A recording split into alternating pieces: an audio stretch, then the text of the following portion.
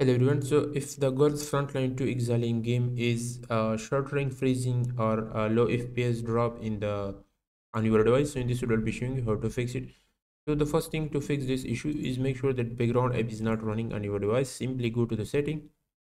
In here you need to search for background apps, and then in here you will be able to find out all the apps that currently running on your device. So to turn off all this background app, what you need to do is simply click on this button, and then you will be able to turn it off. So these are the first thing you need to do if you are facing or the game is shuttering, freezing with you.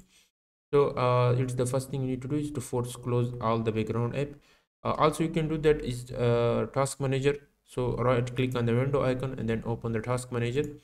Here in the task manager you will be able to find out all the background processes that currently running on your device. So you need to force close all this type of processes, and once you force close it, then start the game again and the issue will be fixed.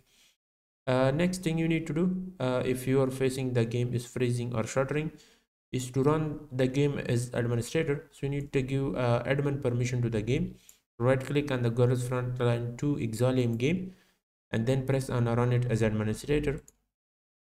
So once you run the game as administrator, then here click on this three dot button and then click on clear game data. So once you clear the game data, then next you need to select this option, resources integrity. And once you this verification is complete, then you will be able to fix this issue.